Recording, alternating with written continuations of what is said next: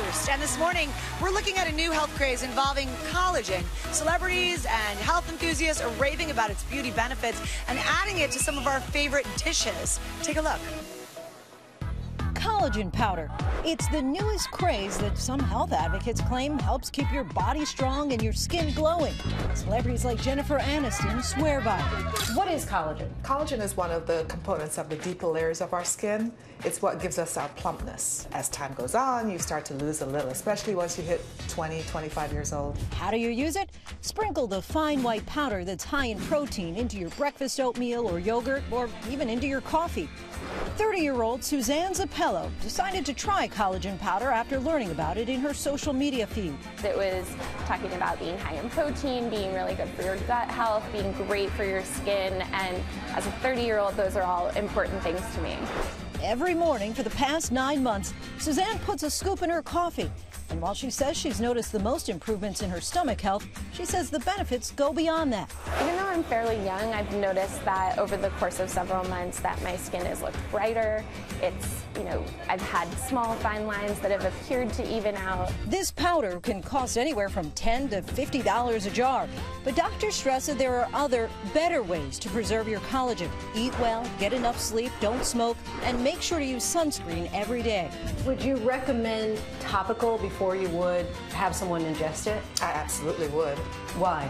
Because I'm putting it directly where I want it. That's how I think of it. If you take it in by mouth, you might get it where you want it, or it may just fill in other areas in your body where you have collagen. As for Suzanne, she says she plans to keep using it for now. The days that I feel like, yeah, I really want a donut, I might have a donut because I know I'm doing all these other things to improve my health. For Good Morning America, Lindsay Davis, ABC News, New York.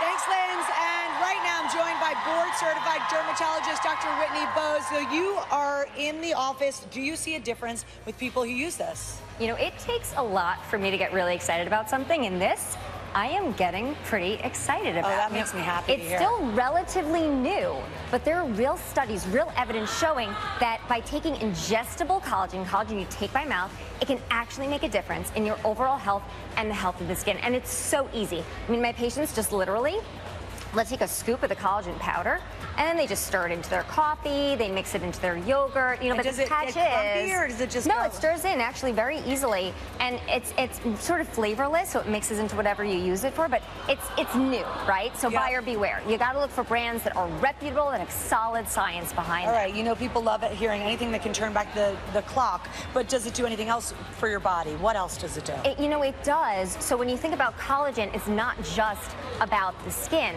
When you ingest collagen by mouth, your body breaks it down into its building blocks. Right. And then your body determines where it's going to send those building blocks and how it's going to use them. So when you ingest collagen, it could end up impacting your bones, your muscles, your joints, your ligaments, and of course, your skin. I mean, it sounds like all positives to me. It's so far lots of positives. You know, it's still pretty early, but if you're looking for more of a local effect, like say you just have a problem area, then I would say look for creams and serums that contain an ingredient called peptides. Because peptides, when you rub them into the skin, they're going to boost collagen in that specific spot. Are these the ones that you don't use if you're getting sun, though? You wait till after the summer? No, these you can actually use all summer long. They don't make you sun sensitive. Great question. So we have fruit here because we're wondering, where does diet play into all of this? Well, I'm a firm believer that what you put in your body impacts your overall health and the health of your skin. And you need vitamin C to produce collagen. Your body actually requires vitamin C to make collagen. So you want to look for deeply colored fruits and vegetables, things that are rich in vitamin C.